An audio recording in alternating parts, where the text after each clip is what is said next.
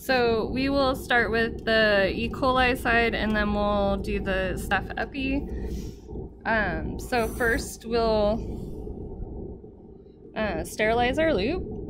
So 1, 2, 3, 4, 5.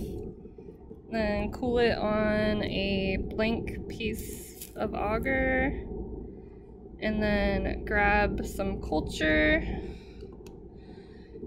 and transfer. So use your pinky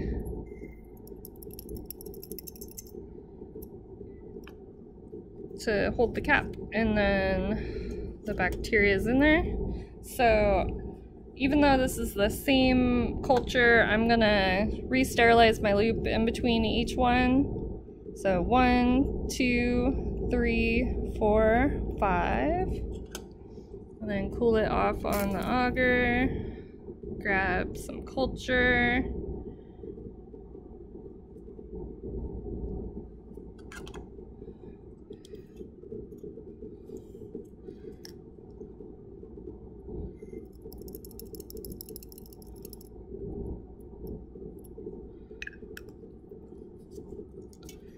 Then re-sterilize my loop.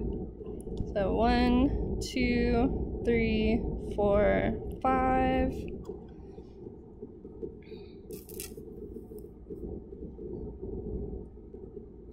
Grab some culture.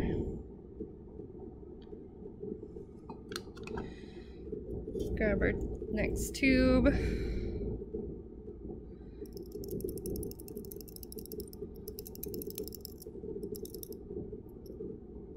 And close it. So these are called slip caps. So no matter how tight you get it on there, the bacteria can still get oxygen. Oh, so sterilize our loop again. 1, 2, 3, 4, 5.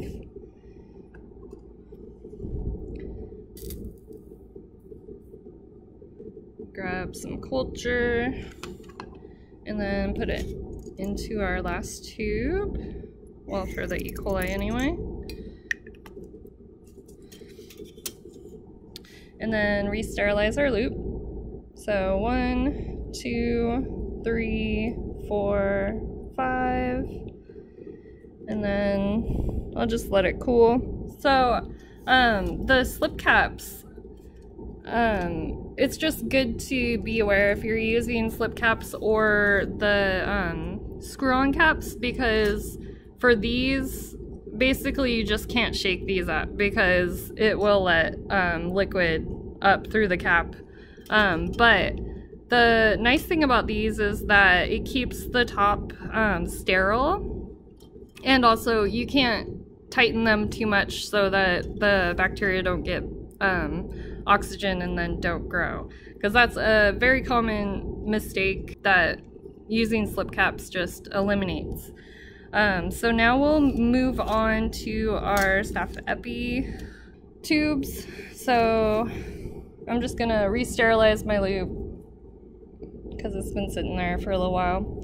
So 1, 2, 3, 4, 5, and then I'll cool it on a blank piece of agar and grab some bacteria or culture. Use my pinky to hold the lid and inoculate it, cover it, and then stick it back in my rec and re-sterilize my loop. So 1, 2, 3, 4, 5. Cool it on a blank piece of agar. Grab some culture.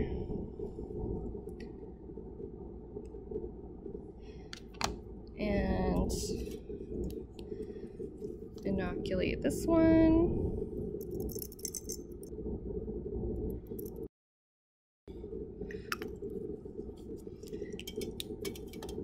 Then re-sterilize my loop. 1, 2, 3, 4, 5. Cool it on a blank piece of agar.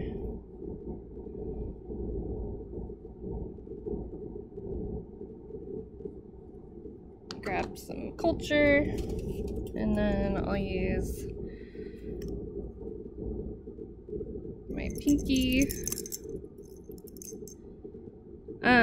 So one thing I did forget to mention was, in general, you don't want to grab the tube by the cap because it may not be tight on there, and then your tube will fall down and create a mess. And that could happen with screw-on caps as well. You just didn't realize that it wasn't closed. So it's good technique to just grab it by the actual tube. So we'll do one more. 1, 2, 3, 4, 5. Cool it on a blank piece of agar, and then grab some culture, and we'll use our pinky to hold the lid and inoculate the tube. Oh, sometimes it does not want to come off of the loop.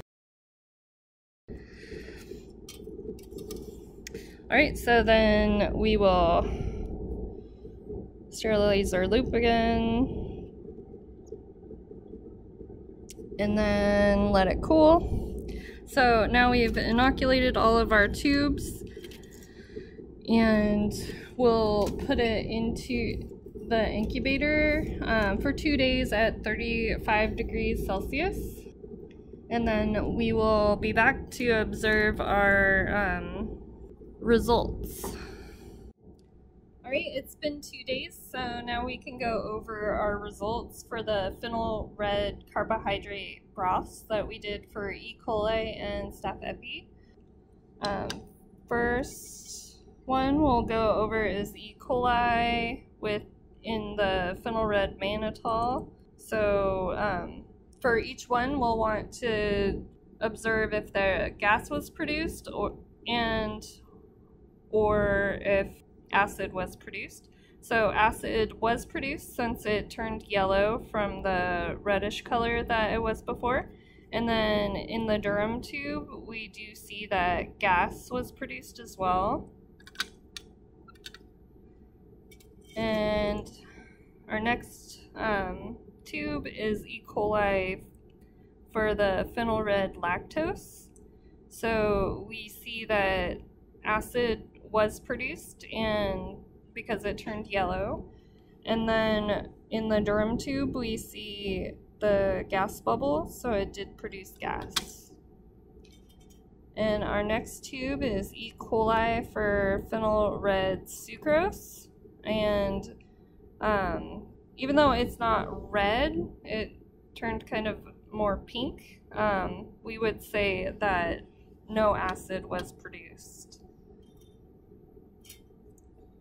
And our next tube is E. coli for phenol red glucose, and it did turn yellow, so acid was produced. And then in the Durham tube we see an air bubble, so gas was also produced.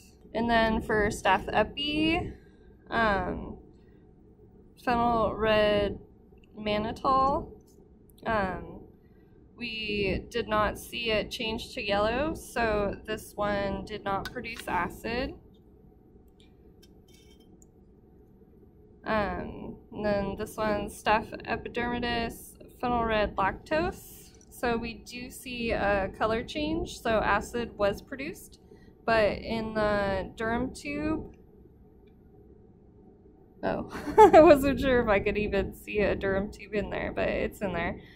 In the Durham tube, there's no gas bubbles, so gas was not produced.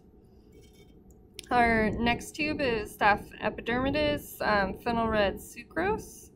So there was a color change, so acid was produced, but the Durham tube doesn't have a gas bubble, so gas was not produced.